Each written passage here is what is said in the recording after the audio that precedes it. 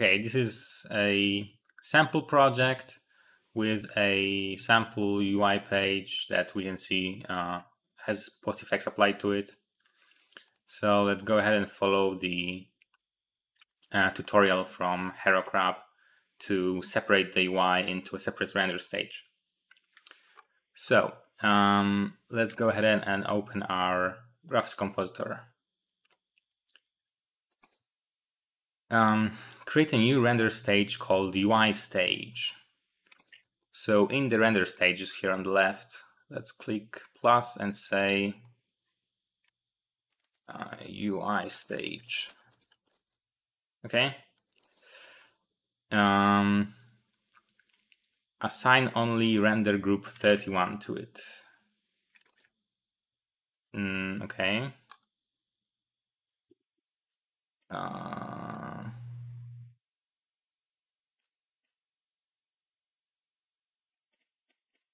Hold on. Okay, we also want this render feature, the UI render feature. We want to change the render stage into the UI stage. Right? This is what is said here.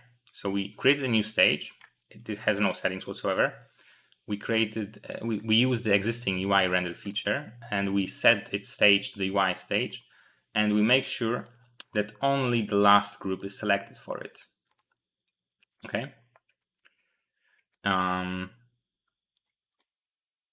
That's what is said here. Okay.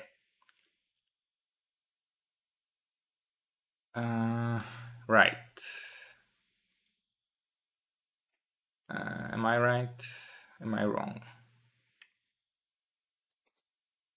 Okay, I'm wrong. So actually I was supposed to add a new one.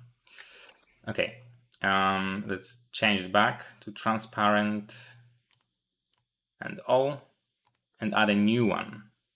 New simple group to render stage thingy. And this one, say UI stage just 31, let's go to UI. Okay. And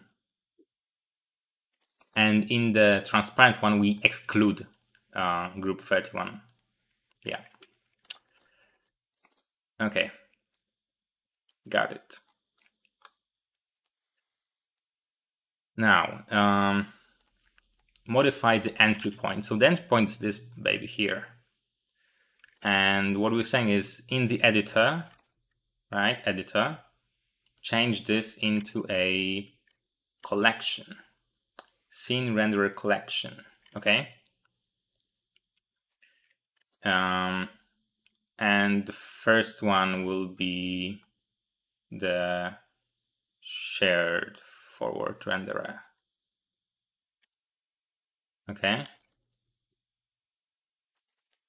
Add another entry to the editor section as a single stage renderer. Single stage renderer. And pick the UI stage. Okay. Do something similar for the game entry point, though this time use camera renderers. Okay, so the game renderer here has just the one camera renderer. We're gonna use the collection. So the first one will be the camera renderer with the main camera, and we can now look at the picture here, and the shared forward render. Okay, and the second one for the UI stage.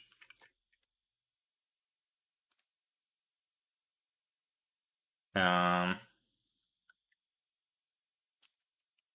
children camera renderer. Camera, again, main and child, single stage UI. And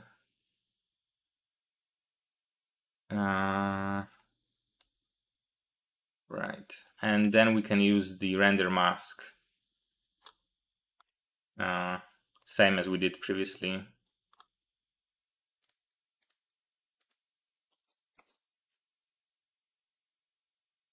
Okay,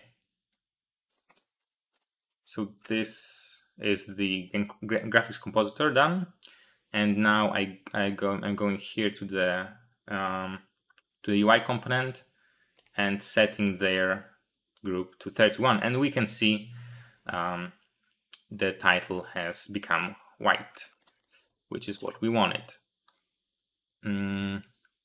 This is the editor part, right? And now the game part, let's make sure that it also works for the in-game UI.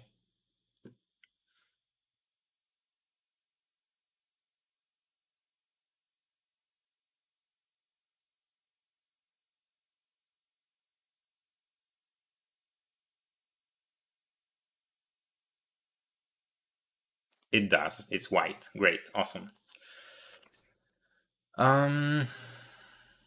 Yeah, that's it.